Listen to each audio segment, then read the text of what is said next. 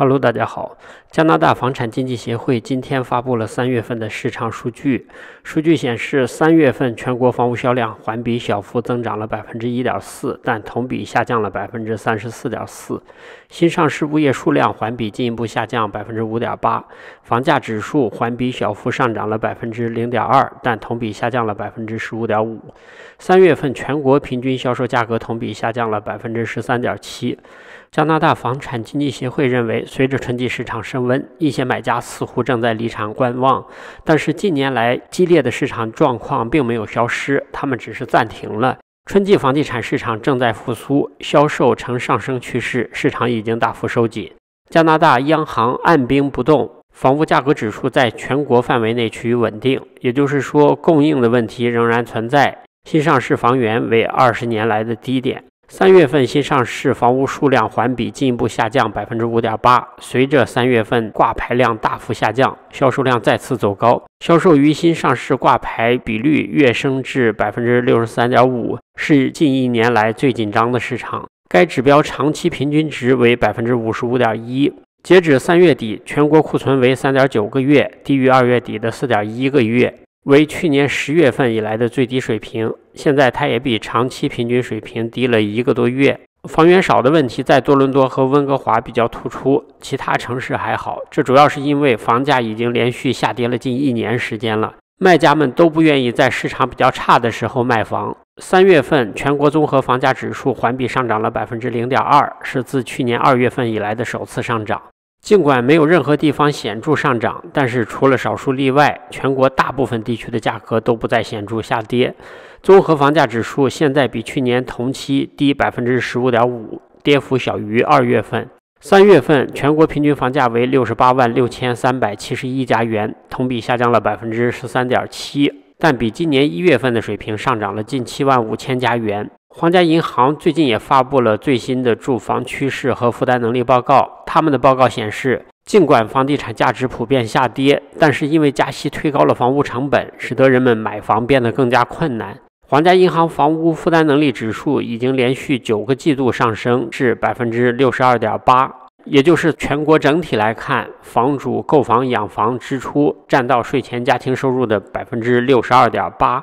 这是有史以来最差的水平。皇家银行追踪的所有市场情况现在都在恶化，尤其是 BC 省和安省。在温哥华，房主购房养房支出已经占到税前家庭收入比例的 98.1%， 多伦多紧随其后，达到了 85.9%。这份报告指出，随着利率稳定和房价进一步下跌，房产负担能力恶化的速度正在显著放缓，因为房价下跌已经开始减轻了一些压力。去年第4季度房产负担能力指数小幅增长了 1.4个百分点，是近2年来最小的涨幅。皇家银行预计今年的房产负担能力将显著改善，全国基准价格从峰值下跌 15%， 部分扭转疫情期间的涨幅。加息主导了2022年后期房地产市场的格局，将拥有成本推至历史新高。在过去的2个季度中，下跌的房价已经对房产负担能力产生了有利的影响，但是到目前为止，这种影响不足以抵消高利率所造成的损失。但随着加拿大央行可能结束加息活动，下跌的房价已经对房产负担能力产生了有利影响。但是全面扭转自2021年以来房产负担能力恶化，势必是一个漫长的过程，需要利率降低和收入稳定增长才能实现。目前买家在加拿大大部分地区继续面临极具挑战的环境，因为除了埃德蒙顿，几乎所有其他市场的拥有成本都比过去更高。但是皇家银行认为，房产市场已经接近周期性的底部，因为交易活动已经达到极度低迷的水平。自秋季以来，长达1年的市场低迷已经显著缓和，几个月后房价将趋于平稳，前提是加拿大央行不再加息。皇家银行认为，多伦多地区的房产市场正处于全面负担能力危机之中，普通买家需要花费创纪录的 85.9% 的家庭收入才能承担典型房屋的成本，即使选择公寓，拥有成本仍高达税前家庭收入的 51.3%。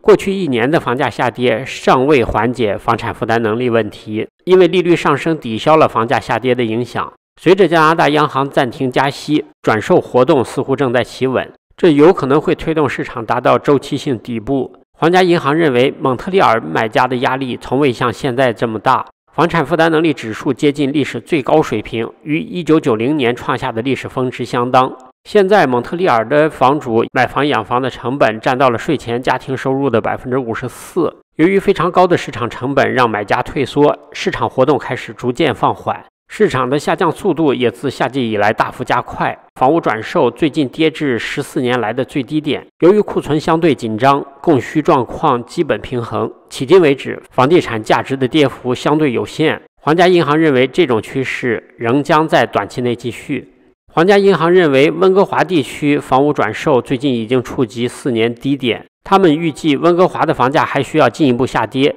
早些时候的价格涨幅将部分回落，预计维多利亚的房价也会进一步下跌。皇家银行认为，卡尔加里的负担能力情况不像其他主要城市那样糟糕，尽管过去1年房价大幅上涨，但是房屋拥有成本相对较低，这可能是迄今为止市场活动仍然相对活跃，仍高于疫情前水平的原因。价格也保持坚挺，跌幅很小，这种情况在短期内会持续下去。最近，加拿大金融机构监管办公室警告说，虽然延长抵押贷款还款期限有助于借款人吸收飙升的成本，但是这种解决办法是短暂的，这会使他们长期负债，威胁到银行系统的金融稳定。1月份，金融机构监管办公室提出了更严格的贷款要求，这将使获得抵押贷款批准变得更加困难。现在监管机构正在考虑通过限制高杠杆借款人的份额来收紧贷款，同时收紧偿债指标，并加强对风险较高贷款的压力测试。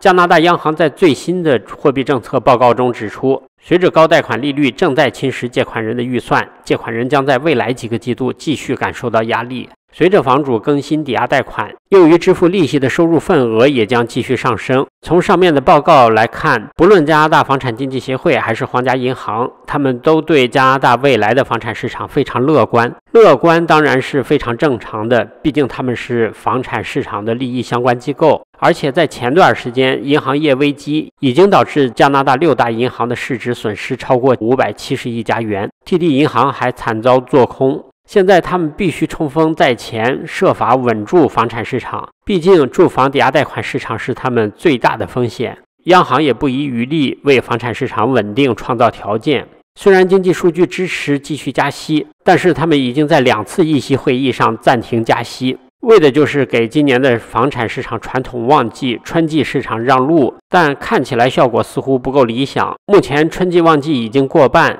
旺季不旺，完全看不到任何牛市的迹象。经纪们也在轰轰烈烈造势，但是收效甚微。在这个时候，我觉得大家应该相互理解一下，旺季还有不到1个半月的时间，再不抓点紧，他们就得喝西北风。为了让他们的冬天更好过一些，我呢也争取最近少泼一些冷水。好了，以上就是今天我要给大家分享的内容，谢谢观看，再见。